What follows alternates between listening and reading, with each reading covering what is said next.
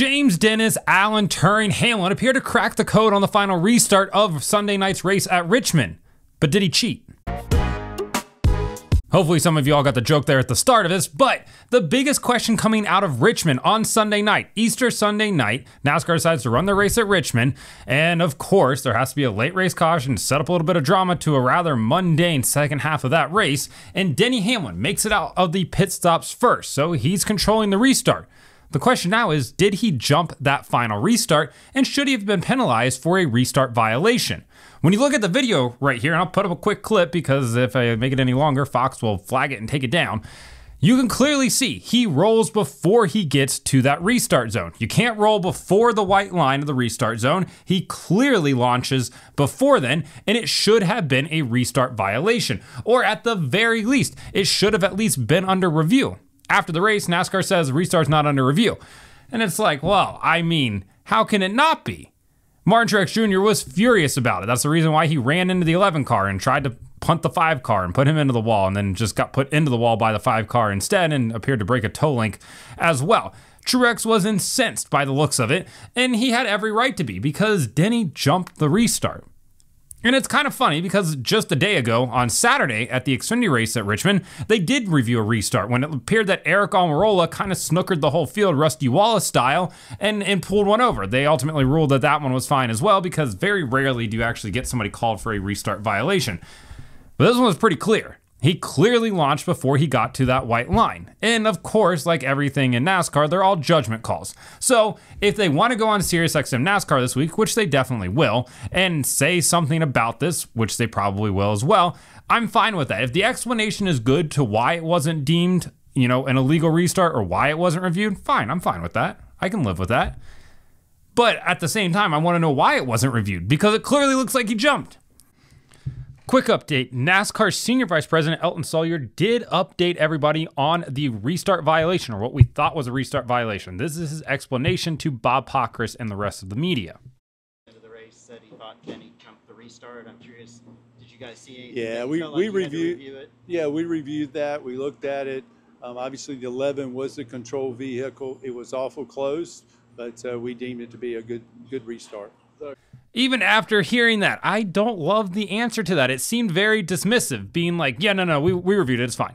I don't love that idea of it, and hopefully they do take a deeper look at it. Obviously nothing will change now, but at least they addressed it. I'm sure this story won't go away though. I mean, Denny wasn't really a factor all day. Truex should have won this race, and then he just comes in and steals a win at the end. I despise when the fastest car does not win the race, and instead somebody just comes in and steals it at the end because of a nonsense caution. A nonsense caution set up by Bubba Wallace, who did get loose and got into the 5 car on the front stretch, spun the 5 car out. He manages to rebound for a 3rd place finish. Kyle Larson, that is. Bubba finishes 13th. Somehow it got the worst end out of that for him. The TRD camp couldn't have been happy about that caution coming out. Of course, one of their cars still ends up winning. I know the Tinfoil Hat Club is definitely on Facebook right now. I can't wait to read those fire comments being like, of course they wanted a Toyota to win. Sorry. Of course they wanted Toyota to win. Toyota owners 400.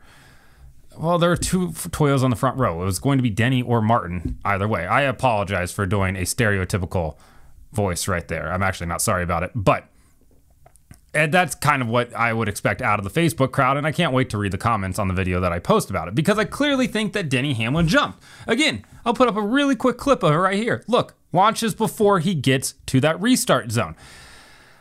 I honestly don't know what they're watching on the NASCAR side of things, and again, if there's a good explanation for it, I'm all ears. I love a good explanation. Give me a visual even. I love a good visual as well. But I definitely think that he jumped. And it's not like I said at the beginning where he cracked a code. I think he just mashed the throttle before anybody else and, got that good jump there at the start. And Truex kind of drove him down to the inside of the track going into turn 1 there.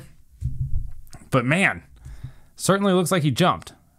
At least something entertaining happened at the end of this race, because the first 30 laps of this race were good on the wet weather tires. You had a lot of passing, guys running side by side, really good racing. And then on lap 30, NASCAR decided to run 18 laps of caution to put the dry tires back on and then do some more drying of the racetrack when they should have red flagged it, even though they said they weren't going to count the laps. We're not going to get into it right now.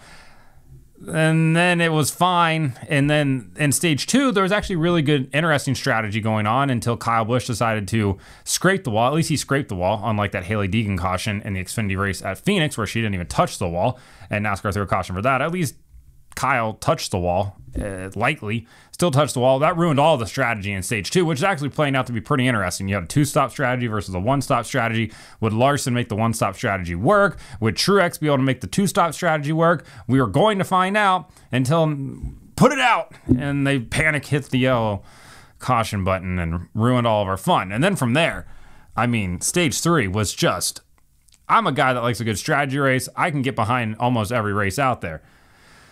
That was not a good race that we saw in the second half of this. It was bad. Everybody was basically on the same strategy. Denny was on like a 10-lap different strategy than everybody else there at the end. Slightly entertaining, but man, was it really hard to pass. In the words of Cliff Daniels from Kyle Larson's pit box, there's been no passing in the top 15. And he was right. There was little to zero passing, which is unfortunate. But none of that matters because Denny Hamlin clearly jumped the restart, or at least in my opinion, he did. So let me know in the comments, do you think Denny jumped the restart? Because it appears that he did. And he should have been given a penalty for it. Especially coming off a week at COTA where you were handing out track violations left and right. We can keep a hawk-eye view of that, but we can't watch a restart here where the guy clearly jumps. Again, if there's a good explanation, I'm all ears. But let me know in the comments what you think. Did he jump? Did he not? Like and subscribe to the channel. Follow me on TikTok @BreakHard, Instagram and Twitter @BreakHardBlog.